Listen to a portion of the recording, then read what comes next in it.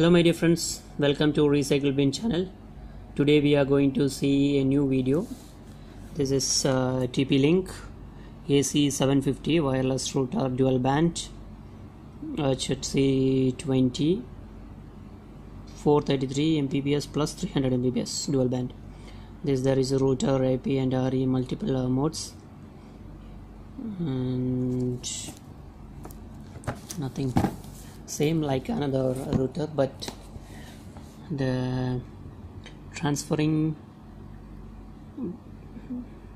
speed only little slight difference, means like 300 750 AC 1200 and more AC 1350 like that.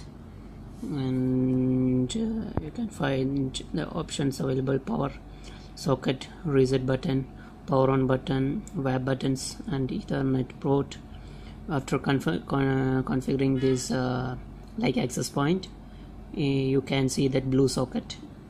You have to connect the Ethernet cable from the ADSL, or if you use like any outdoor device of any other device which you are taking the internet from that device to this device, you have to connect at the blue socket. And the yellow port is output. You can connect to the another computers, TV, PlayStations. You can see there are written more like images as it like that you can do.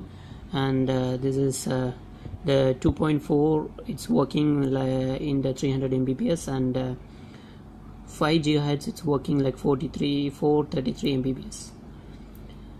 Okay, now I'm going to open this box. Let us see what are the items available inside.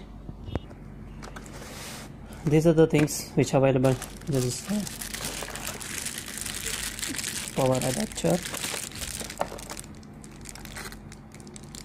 Let me keep it separately. And this is TP-Link.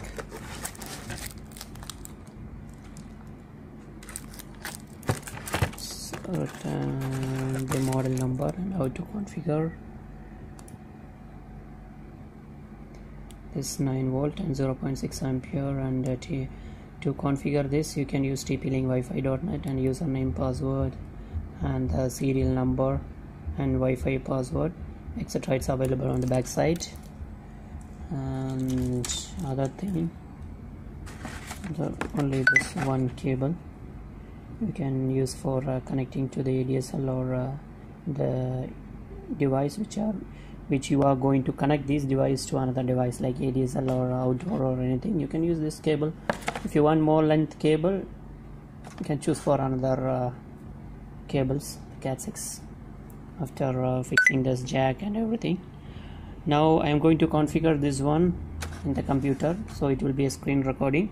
You can see how the configuration is doing there, and if you have any doubts you can just text me on the comment box. Okay, now we'll go for configuration.